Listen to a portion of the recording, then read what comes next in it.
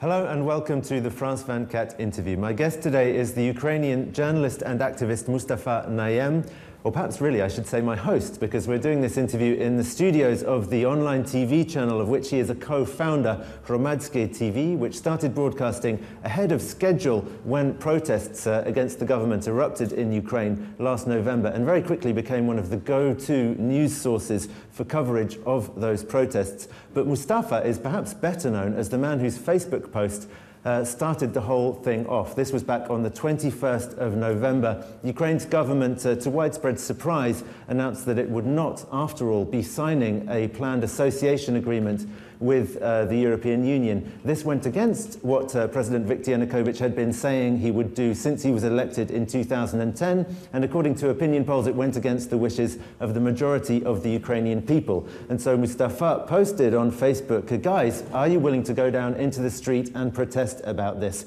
Sure enough, a few hours later, 1,000 people gathered on Independence Square in central Kiev. The following day, there were a few more. The following day, the 23rd of November, there were a few more. And then on the 24th of November, there was the first mass demonstration, bringing nearly 50,000 people to the streets of Kiev to protest and to demand that Viktor Yanukovych sign this agreement. But he didn't. He went to the summit in Vilnius and didn't sign the document, and a week later, the demands of the protesters had moved on. They were now demanding for his resignation. What ensued has been the biggest wave of protests in Ukraine since the Orange Revolution in 2004, with hundreds of thousands of people taking to the streets at the peak times on Sundays. Mustafa, how do you feel nearly 8 weeks later about what you started? How's it gone?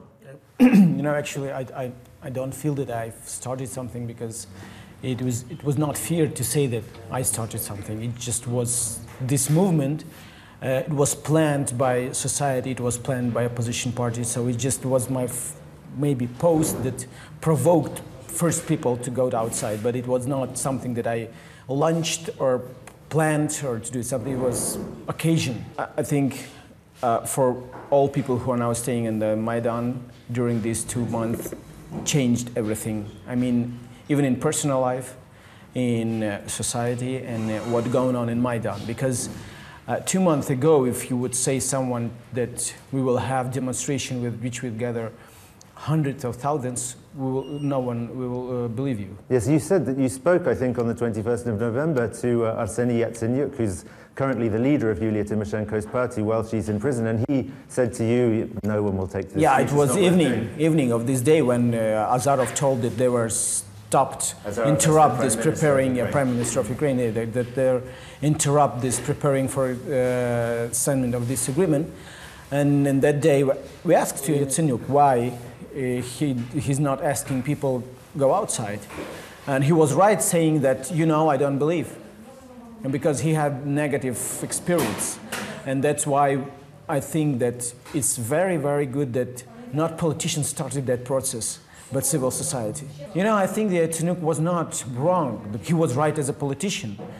If Yatsenyuk were asked people to go outside that day, I don't believe that they will go outside, because people doesn't believe in politicians. So when they saw that it was not politician protest, but people who never was involved in politician life, they went outside. But now Arseniy Yatsenyuk, along with Vitaly Klitschko and Oleg Tchernybok, the nationalist leader, have very much at least tried to take the lead in these demonstrations. They are all the time on the stage on Independence Square, the Maidan. How do you feel about the way that they're handling it? I think it's, it's a big mistake to think that someone is leading this Maidan. And I think that Yatsenyuk and Klitschko, or whatever, who will be next president of Ukraine, they will be afraid of Maidan. It's very bad that people outside Ukraine think that this is the leaders of Maidan. They are not leaders of Maidan. They are leaders for their politician parties. But Maidan is something very independent from politician life. But when you speak to Ukrainians who aren't protesting on Independence Square, the Maidan, who are watching it on TV, the people they see on TV are these political leaders all the time, and they say, I'm not going to go out and protest for them. Do you sometimes think that Ukrainian civil society has made a mistake by allowing the political leaders to put themselves on show so much with this? No, I think, the thing is that if we will have the same mistakes and wrong things we had in 2004. We will have another Yanukovych in 7 years or in 5 years. Now it's very important to have new contract between civil society and politicians. And that's what is going on the Maidan. So you think that the next crop of politicians to be elected, even if they were corrupt and didn't do much in the past, this time they'll be under more pressure from the people and therefore will be more effective? Yes, first. And the second is that, this is people, now the opposition in our new generation, not all of them, but Yatsenyuk is not generation of Tymoshenko or Yanukovych. Klitschko is not the same generation. Even Tyagnybok, he's not from that generation. And what's been your role exactly? In the early days, you were playing some kind of role in organizing and deciding when and where to demonstrate and so on. But since then, what have you been doing? I was responsible for this post and for those people, but not more. After 26th of November, when I went to Vilnius, I stopped. There was the Vilnius summit, which was where Viktor Yanukovych was supposed to sign this deal with the European Union, but didn't. And so after that, I'm not a member of any coordination councils, of any agencies, or any bodies of these protests. I'm a journalist. But these 5 days in my life, I will remember, I think, till my end, because in one day you are doing something that you have never do before. For example, we were just feeding people or gathering volunteers or guarding the square. I'm a journalist. I'm not a politician. I can't do that. But I was not alone. There was a lot of activists, and I'm happy that these people was a big hope for this Maidan, and they did a lot of things. Tell me about Hromadske TV. Why have you and so many other prominent young Ukrainian journalists decided to set up this new online channel? All journalists who are working here, they worked before on the media which belonged to oligarchs or politicians, and we know what is censorship, we know what is pressure of owners, you know what is to be not frank on life. And when appeared this initiative, we feel that first time in our life we can do something that that will not make us to think our owner or our editor. We are just doing what we think, and we believe each other. I also want to ask about you personally. You've been in Ukraine for as long as Ukraine's been independent, right, since 1991, but you were born in Kabul. How is it in Ukraine to be an Afghan Ukrainian who's in the public eye? Does everybody treat you as a Ukrainian just like any other, or not? You know, I'm remembering about that I'm not Ukrainian only in conversation with someone, because deep inside I don't feel that I'm not from Ukraine. It's because I brought up here by my parents. My parents are really from Afghanistan, and but I don't think that someone can say that I'm not Ukrainian. And in that context, how do you feel about the fact that Svoboda, the nationalist party, which is allied with xenophobic parties in Europe and has an anti-immigration platform, is playing such a prominent role in these protests? Yes, it's true. And I think it's the biggest problem of Ukrainian opposition. First of all, it looks, there is something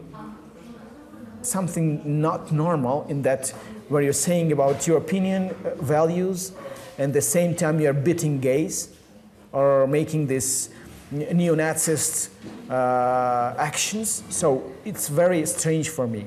From the other side, I think it's a very good experience for Ukrainian society to see what is going on and to understand these people. You know that the poll ratings now is twice less than 2 years ago. Because people who voted for Svoboda, they thought that when Svoboda will enter to the parliament, they will have another face. They will be more civilized. But this is street party, and this is, it's not European way, I think. But anyway, you see that this opposition, they're tolerant for this, and I think it's this illness that we will have solved in some time. It's going to be a problem for the opposition to... Yeah, the treatment is only one, freedom of speech, and saying about these people, showing them what are they and how they feel and how they think. Moving on, do you think that the government has a strategy against the movement? Is the government worried about this movement? I mean, we've seen these mysterious beatings, particularly of your colleague Tatiana Chernovil, Do you think that the government's behind that, as she says? We can't prove that Tatiana Chernovol was beaten by militia or by someone of them. But what we can prove is that we don't have reaction of government on these occasions. So after beating of Tatiana Chernovol, after beating of thousands of other people and hundreds of journalists, the responsibility of not punishing is on the government, not on the society, not on those who are beating. It's government's problem. And this is face of presidency of Viktor Yanukovych. So what's your prognosis for the next few weeks and months? What do you think is going to happen? I think that we'll have a very bad year because for Yanukovych it's very obvious that West will be on the side of opposition leader in the next election.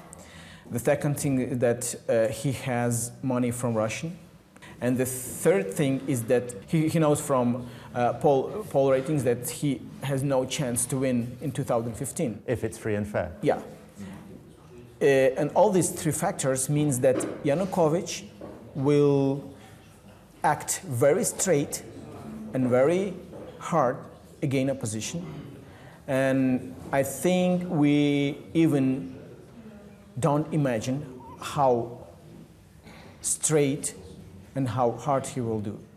So I think it will be a very bad year. But at the end of this, I believe this Maidan can solve this problem and solve this conflict between government and power. The thing is that many people compare Ukraine 2004 and 2015. It's two different countries because Kuchma, he has allowed him to lose. But Yanukovych, he has no chance to lose. He has no this option at all. That's it. So 2014 could be a tough year, but also a very interesting year for Ukraine. We'll be following things closely here on France 24. But that's the end of this interview. Thanks very much to my guest, Mustafa Nayem. Thank you. Thank you for watching, and stay tuned for more news.